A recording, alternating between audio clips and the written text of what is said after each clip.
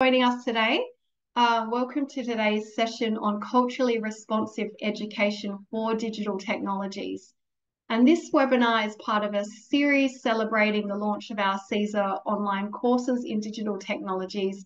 And we would love to thank Google Australia for kindly funding this webinar series and the updates to our courses. So in this short 30-minute session, we're going to look at culturally responsive education and what it looks like to incorporate the rich and diverse First Nations Australian histories, cultures, and knowledges into the classroom for the digital technologies subject area. This will be a quick session. We are moving quite quickly through the content today. So it'll be a rapid fire of information and resources. It's really just a taster to get you into the space and know where to go for more resources and further learning after this session. Some of the frameworks and resources we're sharing come from the domain of mathematics education. However, the knowledge is so valuable and can be transferable to digital technologies, as we hope you come to see as well.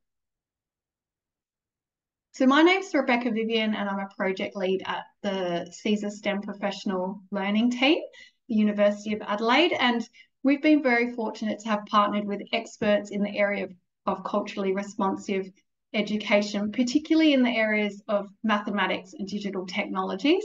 We've been working with the team at the Aboriginal and Torres Strait Islander Mathematics Alliance, led by CEO Professor Chris Matthews, and have worked closely with Dr. Caty Morris over the last few years, who's an ATSIMA education consultant and a project officer with us in the CSER group. And Dr. Morris joins us here today. We've also been very fortunate to be able to work with Jessie King, who is Head of Policy and Programs at the Aurora Foundation, and previously who worked at the Stronger, Smarter Institute. So many of you I know joining today will know Jessie and have worked with him as well. So thank you so much to Jessie and Caty for joining us today. We're so excited to be able to showcase some of the work we've been doing with them and that they've been leading in the projects. I'm doing an acknowledgement of country. I'm coming to you from Caty, which is commonly known as Kangaroo Island in South Australia. Those learning circles you can see on that slide are Kaurna learning circles, and they're at the entrance of the University of Adelaide near the Karawira, Parry, or the River Torrens. The Waanyi poles embody traditional ritual knowledge of the Kaurna community. I'd like to acknowledge on behalf of everyone and pay respects to the Kaurna people, the traditional custodians whose ancestral lands the University of Adelaide is situated on, and we acknowledge the deep, deep feelings of attachment and relationship of the Kaurna people to country, and respect and value their past, present and ongoing connection to the land, sea, skies and waters, and their cultural beliefs.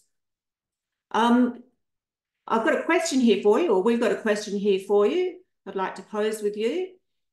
And I would like you to have a think about this. We're going to keep moving because this is, as Beck said, it's a quick fire session, but share if you'd like in the chat function for and put it up in there, and we'll also make this available through an on-demand video in your school.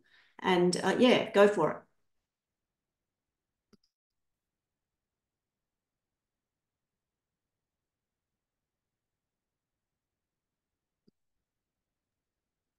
I think that might be me, Beck. Or is it you? Sorry, that's me.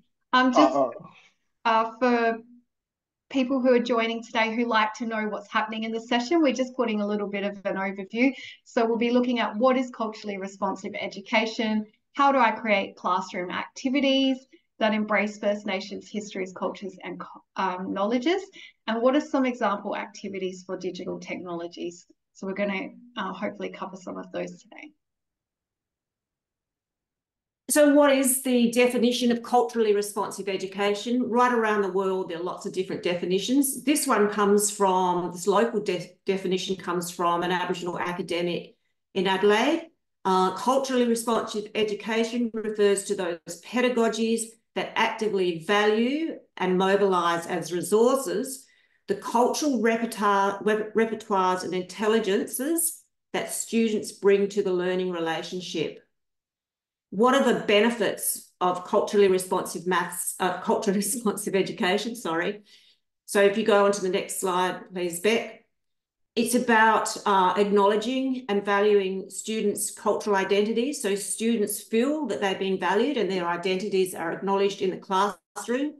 They feel respected, included, and empowered to succeed, not just academically, but socially and culturally. The benefits go on to supportive learning environments that are created through schools' collaboration with families, with elders and Aboriginal communities. And teachers and students build positive and supportive teacher-student relationships, just so, so important. And this one, both teachers and students have high expectations of themselves and also of each other.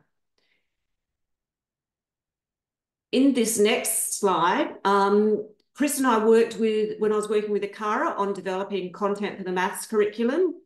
Every content elaboration is connected to a rich context, and those rich contexts are connected to the 3 key concepts in the Aboriginal and Torres Strait Islander histories and cultures cross-curriculum priority. For more information about these rich contexts, they are in the Maths in Schools online courses that you can see the link there. But all these contexts, all these 9 rich contexts transcend the learning areas of your curriculum, whether it's a national curriculum, Australian curriculum, or your state curriculums, and particularly digital technologies. I'm just here, Caty. I've also put up a slide showing where to go. So Caty had ATSIMA, led by Caty, had run a series of 3 webinars connected, and they unpacked those 9 rich contexts. And they're available now on the Mathematics Hub on the webinars page, where you can watch them on demand. And Caty really does a deep dive into each of those elements. And although it's for mathematics, the core knowledge and understanding and that information is valuable, and you could take that and then apply it to digital technologies. Thanks, Beck.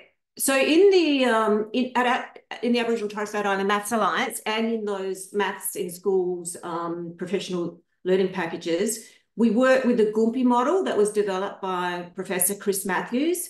It's a process that can start with either reality or in the maths cloud. Generally, when we're working with kids and teachers in schools, we start with a reality, which is always connected to local knowledge, local languages, local culture where possible. So it's adaptable, this Gumpi model. And we've been working with teachers in schools across Australia who are now using the Gumpi model in other learning areas. So it's great for developing your scope and sequence and lesson planning. It's a really, really wonderful teaching learning framework or pedagogical approach. As I said, not for just teaching maths, but other learning areas. Jesse, your turn. Thanks, Caty.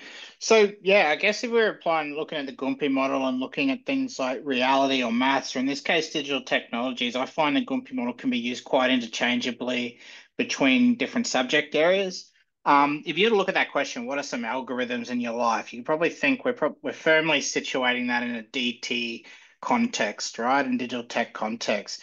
But if I asked you what are some sequences or rules or processes in your life, it might give you some ideas. You can pop some ideas in the chat. I can see the chat is going off, but I think it's Cecilia popping links in. So feel free to throw a few. What are some processes that you would bring from your life and that you could start talking about in algorithms?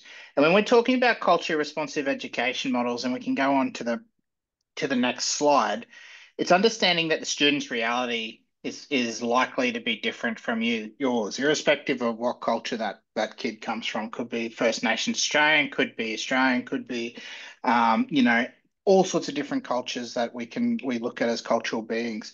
It could be dance, could be mapping country, it could be creation of material cultures. It could be games. It could be the directions to the corner store. It could be the directions in or out of the community. You know, all kids are going to be able to look at it when you situate something in their reality, and then you start to bridge it across in the abstract as we talk about algorithms. We start introducing the vocabulary and the language, and then, well, you know, when we're talking to a computer, this is then how we do it.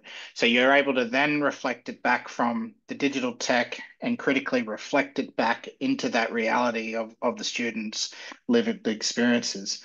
So some really cool algorithms, and there's some really good stuff on there. And I think we can go on to the next slide. Thanks, Beck.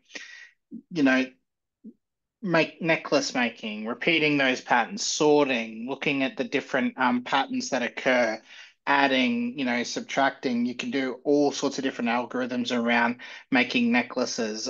There's some really good examples of First Nations cultures in Australia that have necklace and material culture in their knowledge systems and their technology processes. But there's also other ways you can do that with kids as well, and it allows them to draw the link from their reality, their experience as a cultural being and a human being, and then bring that into other examples. Sorry, Katie, I just saw that on the notes that this was your slide. I might just steal the next slide too, if that's all right.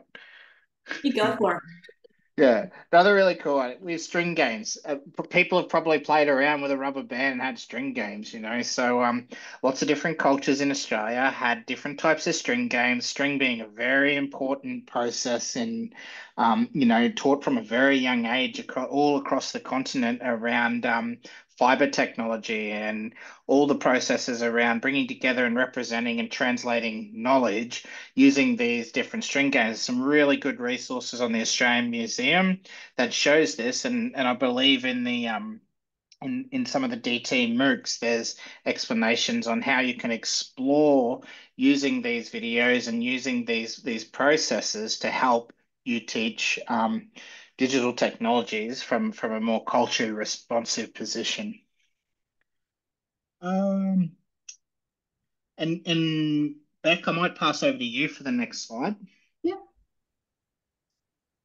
And so inspired by the use of the idea of string games, as Jessie mentioned, we have an example in our Digital Technologies Plus X course where students are exploring and learning about string games, preferably from a First Nations traditional custodian, or if you are harnessing those resources on the museum website. Then taking those ideas, students could explore and recreate the geometric shapes that represent their own string game concept, or perhaps one that they've seen. And so that's when you're bringing in some of that mathematics, looking at the geometry and the patterns, but then taking it to another area within digital technology. Students could recreate these patterns using visual programming, like pencil code, or even the general purpose programming processing language as well. So there's lots of opportunities there for students to take these ideas and recreate, think about the shapes and the algorithms behind the design. So I'm going to talk about algorithms and the Yulunga or Yalunga, depending where you're from, the games. It's an amazing resource that was developed in about 2008. This example you can see on the slide comes from the Digital Technologies Hub and was developed in collaboration with ESA. Yulunga means playing in the language of the Gamilaroi people of northwestern New South Wales. And there are lots of variations of this game with different mobs around Australia. So First Nation games and activities have been passed down through generations and generations of First Nations Australians. The Australian government, the Australian Sports Commission has curated, with approval from the traditional owners of the games or from representatives of Aboriginal and Torres Strait Islander organisations, a series of these First Nation games. We call them instructive games because they all served a very educative purpose. and they can be used as part of school or a sporting program. And we recommend that local elders and Indigenous groups are informed of plans and invited to participate in some way if possible. So this lesson, the example you can see on the slide, is on the Digital Technologies Hub, as I said, and it's based on a game called Collar. And you could select any of the games, though, and use the Digital Technologies Hub lesson as a framework to guide your implementation. In Yulunga, in that resource, if you Google it, you'll find it. It tells you where those games come from. You can see there that example on Collar. So next slide, for a digital technologies lesson, you could have students create the algorithm for the game. It would look something like breaking down the problem into smaller parts to work out the sequence, and then read through the Collar game instructions and organise information using the students' own words as part of that Gumpy model teaching and learning framework, displayed on a chart. To organise ideas, you could use headings such as getting ready, score setup, player turns and attempts, score updates, and winning score. And you guide students to think about the key parts of the game, now with instructions that can be written in a sequence of steps with branching or decisions and repeat steps or iteration. You then identify the ways the instructions can be conveyed, including the use of text and images. And you could ask some of the following questions. How could we represent the game as an algorithm? What steps make up the sequence? How does it start? What patterns can you observe? How does the game end? What decisions are made? Look for instructions that include the word if. For example, if an event or action happens, then what happens? And are any steps repeated? And how might you show that in an algorithm? And I'd just like to mention that Chris has worked with, and we both have worked with Aboriginal students and got them doing dance and then writing equations. It was amazing. First Nations Australians have developed sophisticated tracking skills and animal knowledge over thousands of years, which are today used by Indigenous rangers, land managers and conservationists. And in our digital technologies course, one of our case studies that we have highlighted is how the First Nations rangers were working to develop an app for biodiversity tracking called the Tracks app. And so this app was designed by the Indigenous Desert Alliance as part of the Bilby Blitz program. And it allows rangers to collect information on tracks and other signs, such as scats and diggings and burrows, which help to map country where native animals are found and allow them to track over time. And so here you can see something like this case study highlights the complex knowledges and cultures that First Nations peoples hold and still actively use today, but also in terms of technology development, that this knowledge is being used to guide the development of innovations today as well. So robotics are frequently used in the classroom for digital technologies. We have a range of them on our CSER lending library that schools can access for free, such as Bbots, Dash and Dots, Kai's Plan. And we know teachers are always searching for interesting and exciting ways to harness them across the curriculum. So one way to incorporate First Nations Australian knowledges and cultures could be to look at some First Nations author storybooks, or perhaps using the 9 rich contexts as a basis for exploring some ideas and lessons. So within the context of biodiversity mapping that we just saw within that case study, we worked here with Bbots. We've designed this with Jessie for our DT Plus X course. So we've got here a book, Bush Tracks by Ross Moriarty, illustrated by Bala Orangi. And this could be a context or a lesson starter to get students thinking about animal tracking and how it's used. And then students could explore the creation of animal tracks, perhaps in a sand pit or drawing on paper. And we would really encourage the school to reach out to inviting an elder or traditional custodians in your local area to come and share their knowledges and information about animals and animal tracking in the local context. Students could then move into using the robots by creating a game. For example, here we have one where students are matching animal photos with the corresponding animal tracks, and then students program the robots to move to a particular location. So an unplugged version could be to have students also moving around the room to different cards and correctly sequencing. If you're joining us today online or on the on-demand version, we'd love to hear some of your ideas for how you could use robots with some of the 9 rich contexts as well. Another tool we have here is teachable machines. So if you're thinking about AI in the classroom, this platform allows students to simulate what it's like to train an AI model to detect images. For example, I've got here on the screen, I'm trying to help the AI model detect between a wombat or a bilby. And you do this by creating 2 different categories and labeling them. And then I'm training it using lots of images, which is the data. And so when I give it a new image, it should be able to predict what that photo is. So it gives you a level of prediction, and then students can critically reflect and think about why it worked or why it didn't work effectively.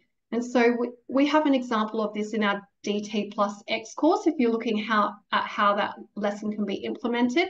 But we just wanted to highlight ESA have been developing in collaboration with ATSIMA and Dr. Caty Morris a lesson plan using this tool to detect feral cats inspired by a local context case study. So this one's coming up very soon. So I recommend keeping an eye on the Digital Technologies Hub, perhaps subscribing to their e-newsletter as well.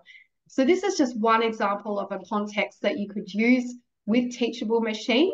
But you could also work with your First Nations organisations or elders to learn about biodiversity in your local area, and perhaps explore some other subjects or topics such as creating an AI model to detect invasive weed species in an area, or perhaps to detecting First Nations food and medicine knowledge as well. I love that, Beck, and I love playing with that when ESA alerted me to it.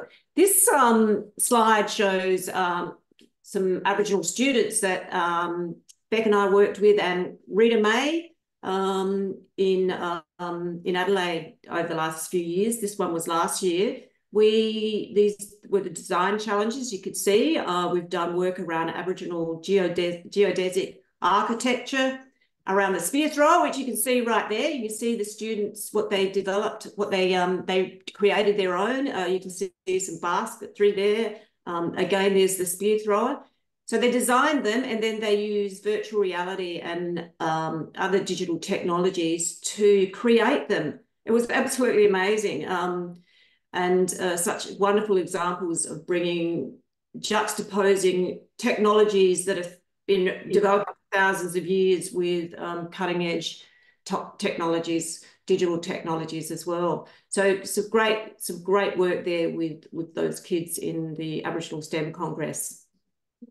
And with that one, we also introduced design thinking and got them thinking about user-centered design and designing for the user, which was excellent to see them apply those processes as well. There's also, if you're looking for some content and inspiration, there's a great 4-part documentary series called The First Inventors, which celebrates and explores First Nations, Australian peoples and innovation. This show also is really fascinating because it showcases the use of digital tools to investigate and document and showcase the long enduring rich history of cultures and knowledges. So we just thought we would play the first 45 seconds in case you haven't seen it, just to give you a bit of a snapshot of the content within that series.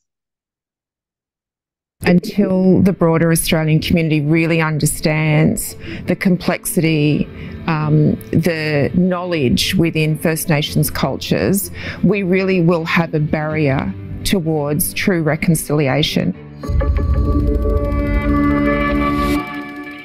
The First Inventors is a four-part series, documentary series, that's looking at the innovations and the science within First Nations cultures. It really starts to answer the question of why are First Nations cultures in Australia the world's longest surviving continuous culture.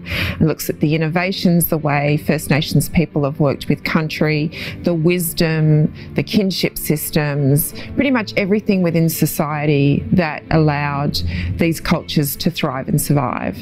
There are no less than 22 First Nations groups which can recall a time.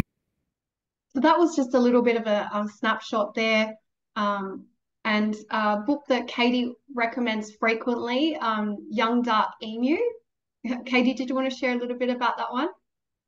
Yeah, it's just got amazing chapters in there around different material culture. It talks about the grain belt. It's got examples of, there's a whole chapter on home around Aboriginal architecture, and it debunks a lot of myths that have been circulating for 220 years about First Nations material culture and, you know, the ingenuity and the first inventors. It's just amazing. And I know it's controversial, isn't it, Jessie? But there's some great stuff in it, and it's been really well researched by Bruce Pascoe. So it's probably in every library and every school. So connecting with community, I know a lot of teachers, we hear all the time that teachers don't know where to start. There's a fear.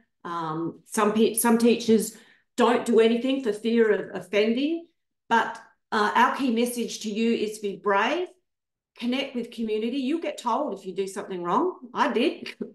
And you make a difference. And it's absolutely fundamental where you can to connect with community in as many different ways as possible. And we've got some stepping stones there. The first is about acknowledging people, culture, and country and place within your classrooms, within your work, local mobs or more broadly. Secondly, about consulting, really important to consult with Aboriginal educators, community elders and other community members. And then the best thing is collaborating with Aboriginal educators, community elders and community members. And there are Aboriginal education consultative groups in some states and territories, and I know they're about to have a research. So look out for those education consultative groups. Yeah, really, Caty, thanks. Sorry, Kate. I might just shout under that, like, you know, don't try and set yourself up to run before you can walk. Draw some concentric circles around that model, right? And where do you think about with yourself and where you're developing your ability to acknowledge what you need to do to consult materials and collaborate with others for this work, but then lean into that next relational weave with people through your schools, through your safe spaces and your structures like your ACGs. You know, a lot of times people think, oh, I need to consult with the community or collaborate when they want to go out and do some really complex stuff, which is great when it works, but it takes a lot of skill development and trust to be built with that community.